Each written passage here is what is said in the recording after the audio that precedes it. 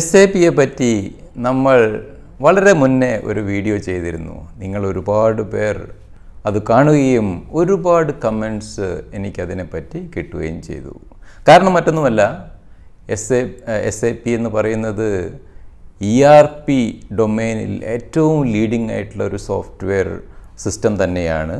അതുപോലെ തന്നെ ഒരുപാട് പേർക്ക് വളരെ ഹൈ പ്രൊഫൈലായിട്ടുള്ള വളരെയധികം സാലറി കിട്ടുന്ന ഒരു ജോബ് ഓപ്പർച്യൂണിറ്റീസ് തരുന്ന ഒരു സോഫ്റ്റ്വെയർ സിസ്റ്റം കൂടെയാണ് SAP. അപ്പോൾ SAPയിൽ ഒരു കരിയർ ബിൽഡ് ചെയ്യാൻ ഒരുപാട് പേർ ഇതിനെപ്പറ്റി ചോദിക്കുന്നത് വളരെ സാധാരണമാണ്. അപ്പോൾ ഈ SAP യുടെ ഒരു ഭാഗമാകാനും അല്ലെങ്കിൽ SAP സ്പെഷ്യലിസ്റ്റ് ആവാനും ഓർ കൺസൾട്ടൻ്റ് ആവാനും അതുപോലെ തന്നെ ഈ ഡൊമെയിനിൽ ഒരു വലിയൊരു കരിയർ ബിൽഡ് ചെയ്യാനും ആഗ്രഹിക്കുന്ന ഒരുപാട് പേർ നമുക്കിടയിലുണ്ട്. അതുകൊണ്ട് തന്നെയാണ് ഇത്രയും ചോദ്യങ്ങൾ ചോദിക്കുന്നത്. നിങ്ങൾ മനസ്സിലാക്കേണ്ടത് SAP എന്ന് പറയുന്ന ഒരു വാസ്റ്റ് ആയിട്ടുള്ളൊരു ഡൊമെയിനാണ്. അതിനകത്ത് ഒരുപാട് ഫങ്ഷണൽ മോഡ്യൂൾസ് ഉണ്ട്, ഒരുപാട് ടെക്നിക്കൽ മോഡ്യൂൾസ് ഉണ്ട്. അപ്പോൾ നമ്മൾ ആദ്യം മനസ്സിലാക്കേണ്ടത് എന്തൊക്കെയാണ് ഈ ഫങ്ഷണൽ മോഡ്യൂൾസ്, എന്തൊക്കെയാണ് ടെക്നിക്കൽ മോഡ്യൂൾസ്. അതുപോലെ തന്നെ നമ്മളൊരു കരിയർ SAPയിൽ ചൂസ് ചെയ്യുമ്പോൾ നമ്മുടെ അക്കാഡമിക് ബാക്ക്ഗ്രൗണ്ടിനനുസരിച്ച രീതിയിലുള്ള കോഴ്സാണ് നമ്മൾ ചൂസ് ചെയ്യേണ്ടത്. അപ്പോൾ ഒരുപാട് കാര്യങ്ങൾ ഇതിനെപ്പറ്റി നമ്മൾ മനസ്സിലാക്കേണ്ടതുണ്ട്. അപ്പോൾ ഇന്ന് നമ്മൾ സ്പെസിഫിക്കലി ഏതൊക്കെയാണ് ഈ ടെക്നിക്കൽ മോഡ്യൂൾസ്, ഏതൊക്കെയാണ് ഫങ്ഷണൽ മോഡ്യൂൾസ്, എന്താണ് ഇതിൻ്റെ തമ്മിലുള്ള ഡിഫറൻസ് എന്നുള്ളതെല്ലാം വിശദമാക്കി മനസ്സിലാക്കാം. അതിനുശേഷം നമുക്ക് അടുത്ത വീഡിയോയിൽ ഏതൊക്കെ ടൈപ്പ് ഓഫ് എക്സാംസ് ഉണ്ട്, ആർക്കൊക്കെ ഏതൊക്കെ കോഴ്സസ് ചെയ്യാം എന്നുള്ളതൊക്കെ വിശദമാക്കാം. This is Aneesh Kumar and welcome to empower.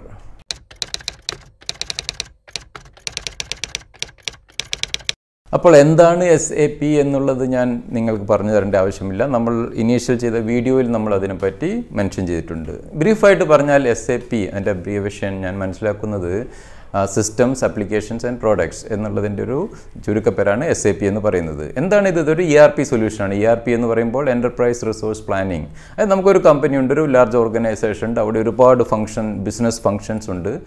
Starting from customer relationship, production, manufacturing, human resource. അപ്പോൾ ഇങ്ങനെയുള്ള ബിസിനസ് ഫങ്ഷൻസ് എല്ലാം നമുക്ക് സ്ട്രീം ലൈൻ ചെയ്യാനും ഇൻ്റഗ്രേറ്റ് പറഞ്ഞാൽ കണക്ട് ചെയ്യാനും വേണ്ടിയിട്ടുള്ള ഒരു സിംഗിൾ പ്ലാറ്റ്ഫോം തന്നെയാണ് SAP എന്ന് പറയുന്നത്.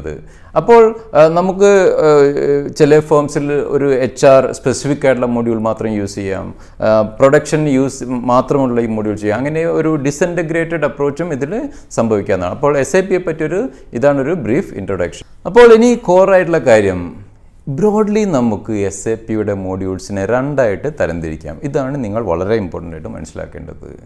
ഒന്ന് ഫങ്ഷണൽ മോഡ്യൂൾസ്, രണ്ടാമത്തത് ടെക്നിക്കൽ മോഡ്യൂൾസ്. ഫങ്ഷണൽ മോഡ്യൂൾസ് അതിൻ്റെ പേരിൽ പറഞ്ഞതുപോലെ ഒരു സ്പെസിഫിക് ബിസിനസ് ഫങ്ഷന് വേണ്ടി നമ്മൾ യൂസ് ചെയ്യുന്ന മോഡ്യൂളാണ് ഫങ്ഷണൽ മോഡ്യൂൾസ്. ഫോർ എക്സാമ്പിൾ നമുക്ക് ഹ്യൂമൻ റിസോഴ്സ് മാനേജ്മെൻറ്റ്, അതായത് ഒരു റിക്രൂട്ടിംഗ് കമ്പനി അല്ലെങ്കിൽ എനി കമ്പനി, അവിടെ HR പോളിസീസും HR ഇതുണ്ടെങ്കിൽ അവിടെ നമ്മൾ HR module, human resource module SAPയിൽ നിന്നും മേടിച്ചിട്ട് നമ്മളത് ആ ബിസിനസ് ഫങ്ഷൻ സ്ട്രീം ലൈൻ ചെയ്യുന്നു.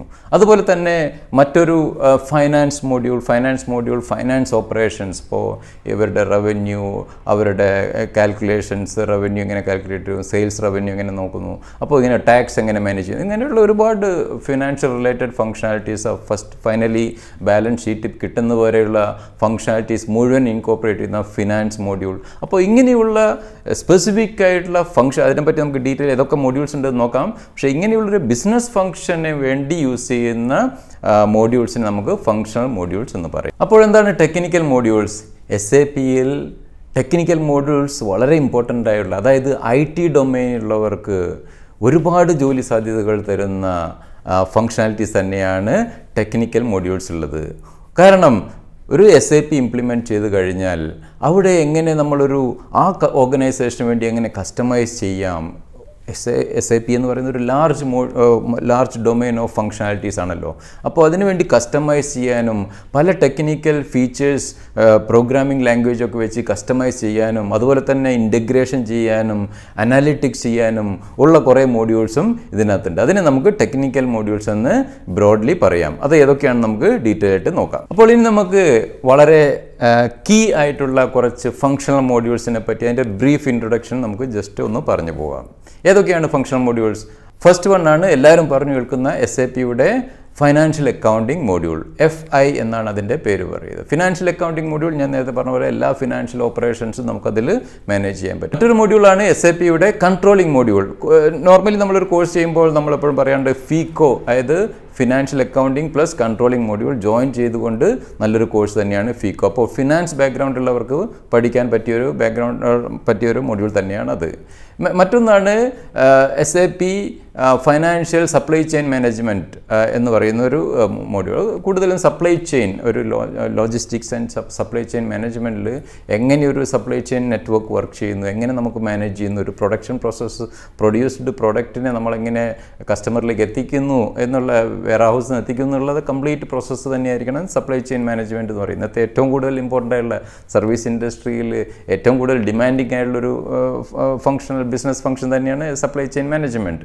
അതുപോലെ തന്നെ SAPയുടെ മെറ്റീരിയൽസ് മാനേജ്മെൻറ്റ്, ഇപ്പോൾ കൺസ്ട്രക്ഷൻ കമ്പനീസിനൊക്കെ വളരെ ഇമ്പോർട്ടൻ്റ് ആയിട്ടുള്ളൊരു മൊഡ്യൂൾ തന്നെയാണ് മെറ്റീരിയൽസ് മാനേജ്മെൻറ്റ്, കോഴ്സ് എന്ന് പറയുന്നത്. അതുപോലെ തന്നെ logistics and distribution, supply chain management അടുത്ത് നിൽക്കുന്ന ഒരു ഫംഗ്ഷൻ തന്നെയാണ് ലോജിസ്റ്റിക്സ് ആൻഡ് ഡിസ്ട്രിബ്യൂഷൻ നെറ്റ്വർക്കിൻ്റെ ഫംഗ്ഷനാലിറ്റീസ്.